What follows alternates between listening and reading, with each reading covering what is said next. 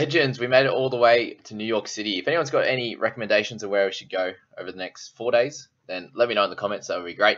If you want to comment on my chat around fantasy, also drop down those comments and subscribe. And like if you are new, we'll get into this first game. Plenty of points scored in this one. 30 for the Warriors, 32 for the Rabbitohs there. And they snuck away with this one after a couple of late tries there from the Warriors. So Cookie ends up with a try himself to get 70 points and a little early mark, 74 minutes there. So 43 tackles along with the 6 tackle breaks. He continues to be the premier hooker in the game, along with Mr. Harry Grant, who had a quiet one this week. Tevita Tola had a massive game, but not really someone that we need to speak too much about. Johnson with 62, so welcome back to him. Very, very cheap, and I still don't think he's going to be an option. There's too many 25s in his game. Johnson with a solid one. So Alex, that is, with 62, with a try and 3 line breaks there to go along with 7 tackle breaks. Jazz Tavanga, for everyone who selected him, got a great score out of him with 62 in the 54 minutes. So, a little bit of everything. The 42 tackles, the try, a couple of offloads in there as well.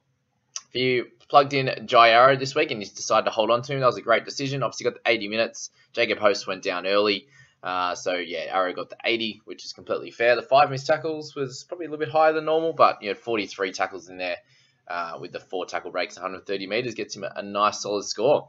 Really big scores around the park with Bunty Afoa getting 41 minutes and a big score as well without getting a try was crazy. So that's that there. Tane Milne, a couple of good scores in a row, which will start getting him to make some cash. Not that there's many that own him at the moment. Montoya had a great game as well, along with Dejan Arce with 53. So many guys over the 50 mark here.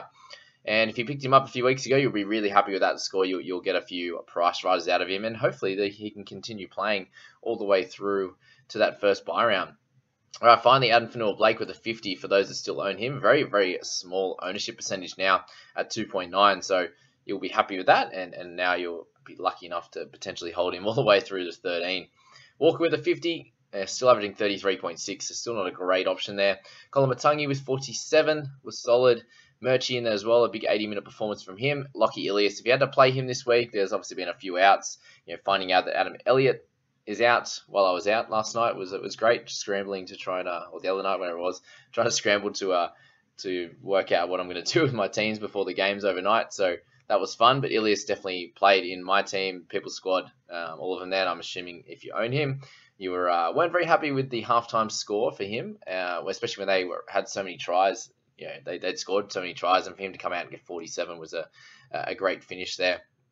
And good that he's obviously running the ball, continuing to do so, which is great. But a 47 for him, a 44 for Blake Taff as well, who had a pretty solid game. A couple of line breaks, try assists, a try as well. So you probably want a bigger score than that when he's got the 4 goals as well. But you're going to take anything above a 25 with Blakey, especially if you had to play him as well. That People's Squad with Elliott out are taking Taft's 44 on the bench there. So happy with that. Reece Walsh, still a lower game. I still don't think he's an incredible option.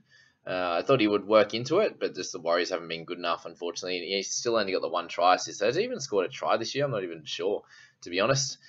Freddie Lusty got big minutes off the bench, which is interesting for the 53 there minutes. Campbell Graham with 35. We got Jackson Paulo there with a 29 in his return game. So Tohu Harris with 24 in his 29 minutes. So there was some chat around him getting potentially 40 minutes, and even got less than that. Obviously started on the bench. So for those that picked him up, there's obviously a little bit of a percentage. I think he's going to be a wait. I'll probably pick up in round 13 exactly. I reckon is going to be the play with Tohu. So that was that. And Cody Nicarima coming up against his old squad. And Vialea continues to be horrendous at NRL Fantasy.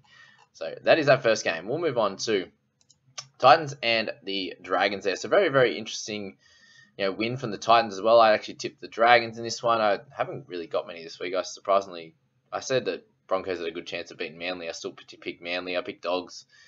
Thankfully, I did pick the Panthers and called a nice bounce back from that one. But yeah, Titans to sneak away with a win. It's some big scores, man. It's really strange that how big the scores are and the run meters and stuff from some of these guys was incredible. So Fotuaika with almost a full 80-minute effort. Obviously, this one went to overtime, which helps with the scores. But yeah, Mo with a big one there with 56 in base. Benny Hunt, he repaid the faith. Thank God. So a 13 and a 63 gets you a nice 38 average over 2 games. We take that every day of the week. Not.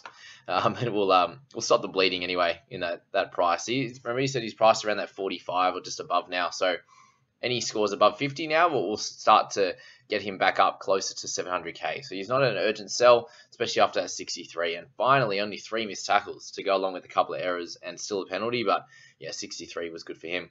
And welcome back to Jayden Campbell. So 13 tackle breaks and 266 metres with some kick metres as well. The 1 line break, so no tries or try assists was really good for him to get 62. So keep him on your radars for sure. Sexton came out and had a decent game as well.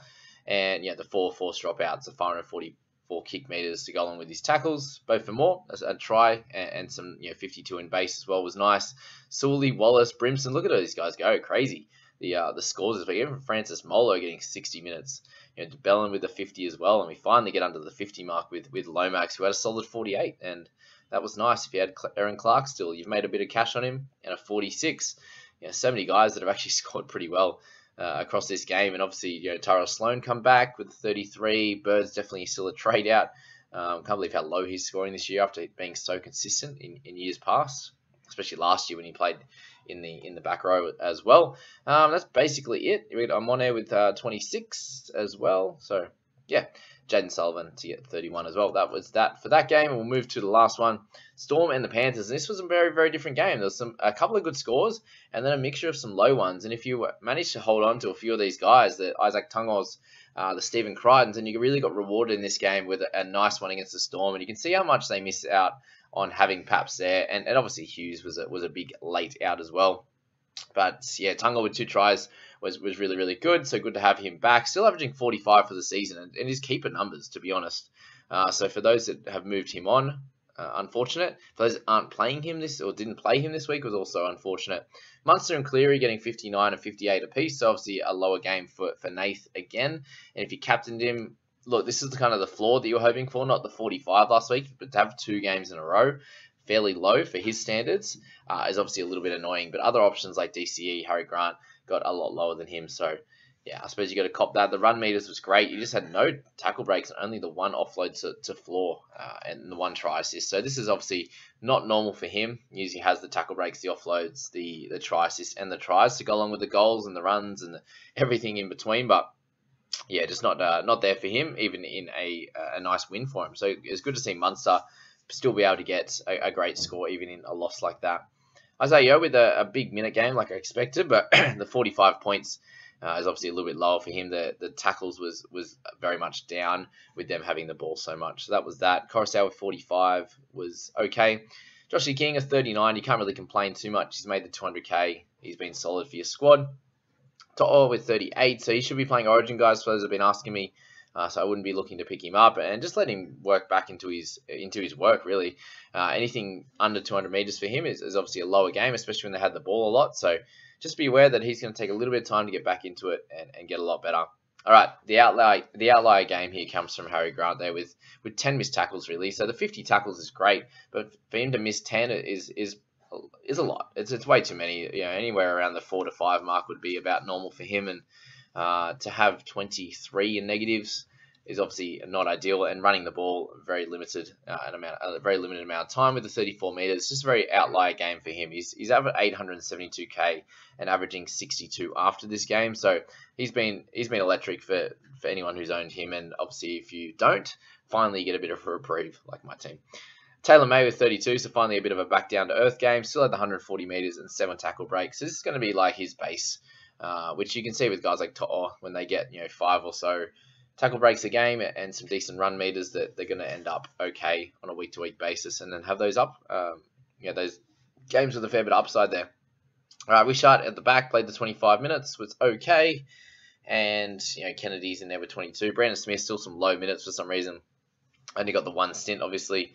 There, Meany with a try and 20. Xavier Coates with a -1. There you go. I thought he'd have I thought he'd have the potential for a single-digit games. I didn't think he'd have a negative on the front of it, but there you go. That's that. And then Spencer Laney with 12 in his 17 minutes. Again, the up and down nature of him is killing his money-making potential. He's made a little bit, but really to have some games with 17, 20, 25 minutes and get 12, and the other games he gets 45. It's crazy, the up and down. And if you're someone who's been playing him in the interchange and then leaving him out some games, I hope you've got it right and haven't copped it. Similar with Xavier Coates as well, but I imagine you probably had to play him this week with a few of those guys out, including Paps. But there you go, guys. That's the 3 games for your Saturday night. I hope you all enjoy those Sunday games today, and then we'll do our nice review shows. Good luck, guys. See you later.